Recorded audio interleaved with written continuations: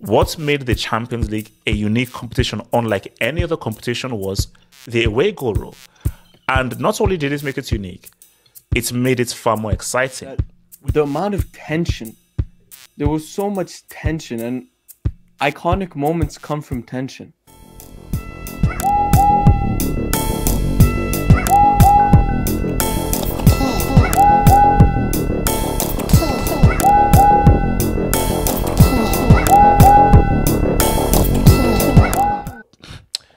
Is the UCL better with or without the away goal rule? Here we go. The moron who decided to remove the away goal rule is a prick. You see, when you're creating something, anything, we learn this thing in business called USP, which is your unique selling point, and what sets you apart. What made the Champions League a unique competition unlike any other competition was the away goal rule. And not only did it make it unique, it made it far more exciting, which meant that every goal now means something. So when you're watching that second leg, it gives you something. If you're a home team, you have that advantage. And as the away team traveling to that fortress, that means that you also have that little advantage, which means that your goal means something that is twice. They removed the away goal rule because of money. Because the longer a game goes on, the better. And also it was to protect the big teams. The away goal rule adds just a little bit of parity. Not that much, but a little bit of parity. You take away the away goal rule, it will always favor the bigger team. The longer a game goes on, the more likely the bigger team will win. But if you just have that, bro, it's like boxing. Everyone has a puncher's chance. Everyone has a puncher's chance. It's like, for me, them removing the golden goal rule was so stupid. It's like, bro, who can be a hero? All you need is just this one goal and you win. But what they want is they want to protect the big teams so that it's more likely that the big teams can get further in the tournament. But bro, the amounts of exciting moments, exciting things that we've lost because of the away goal rule, it's sad. It's horrible, bro. Zeman, what are you saying about the away goal rule? Zeman. Yeah, bring that back, man. I'm sorry, man. It's just like, it's exciting, like there is no away goal rule, so you don't have to do like these calculations of how much goals you have to concede before you get knocked out and whatnot. But it tests your ability to defend away, man. It's like now you have to play a different game. You can't like it's more, it brings more strategy into mind. Like you can't. And also it makes the game worse because Zima is true. If with the away goal rule, it makes the games much more exciting because you now know that, bro, we have to now actively go out and get a goal, because us getting a goal can actually make us win this game. Rather than take it to extra time, can actually make us win and knock these guys out. And the beauty is, remember, with the away goal rule, there comes a point where you can't go to penalties anymore. So once that point reaches, then it's really like back and forth, and that's where the excitement becomes. Where no, if it ends like this, there is no penalties, bro. You will go out, and that sense of urgency adds with the excitement. Yeah. Not to mention, like, the away goal rule. Now it's all fun and games because you're seeing like teams overperforming because of the quality of top European sides.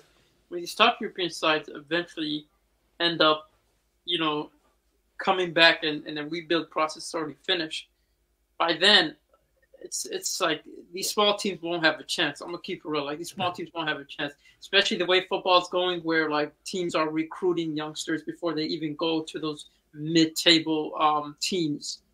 If it heads that Chelsea? Way, for example, Chelsea. But if it keeps heading that way, I see it as more of a punishment long term for the small teams. Oh, no, I mean, okay, is there any arguments for it being better without the away goal rule? I mean, it's been exciting so far, but we've only had it for how long? For like 2 seasons? 2 seasons. Yeah, so I mean, there isn't that much we could go based off of compared to those games. Okay, before I come to indubitably, J2S, what are you saying? Better with or without the away goal rule? It's better with the away goal rule because I don't know, there's just higher jeopardy, because once you concede a certain amount of goals and you're like, shit, we're going to go out, then you have to go full throttle. It's like a chess. The first game is always a chess match, especially for the away team, because you don't know what to do. Like, Mourinho was the best at it. Like, get that draw, keep it 0-0, and then take it away, go into home. But now it's just, I don't know. I know I think the excitement was the Real Madrid Man City tie in 2022, but apart from that, the draws haven't been that exciting really. Like even last year, Yeah. well, it wasn't that Actually, interesting. no, that's really they were not, no, they're not that exciting, bro. They were not that exciting.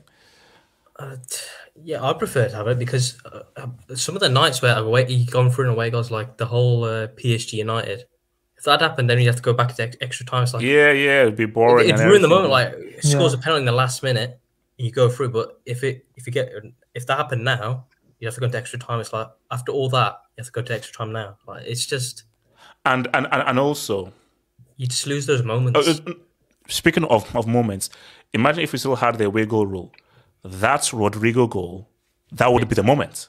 You see, because he scored the goal, then we had to go into extra time. But if we had the away goal rule, him scoring that's the moment. No, it was still going to extra time because they wouldn't. Right? No.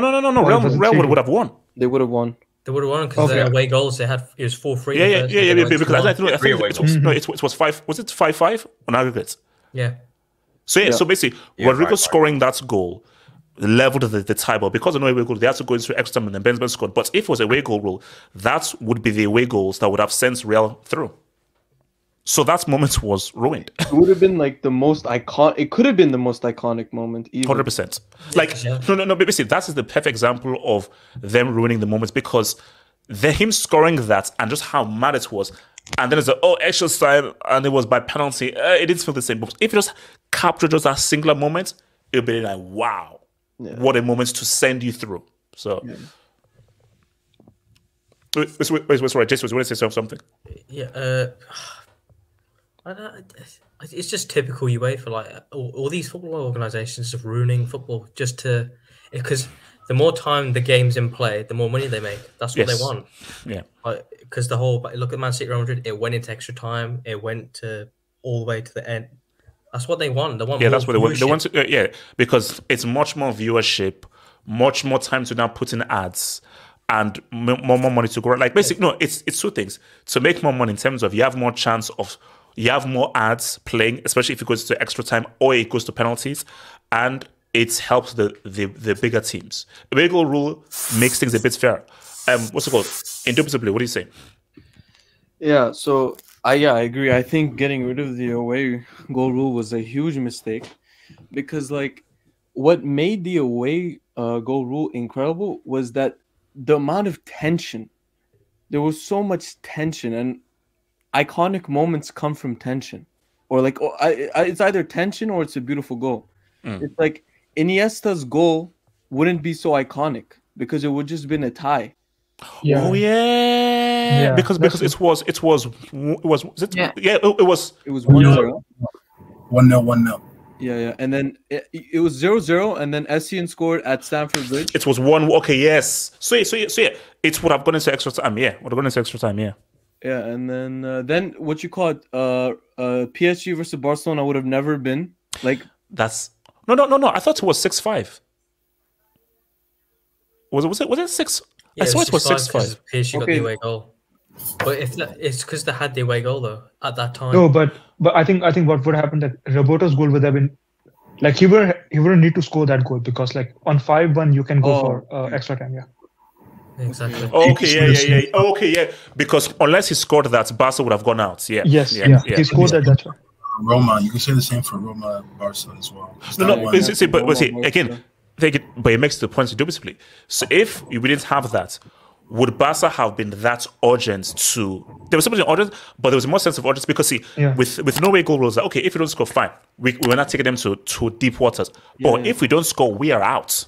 So it's like, no, we have to do something because if you don't get this other goal, we are out. There's no extra time. To watch the rest of this vid, think about becoming a Football Hut member. If you're a desktop merchant, just click on the join button below, over here. Or if you're a mobile phone merchant, just click on the join button below the video over here and join the true elite content crack addicts. Peace.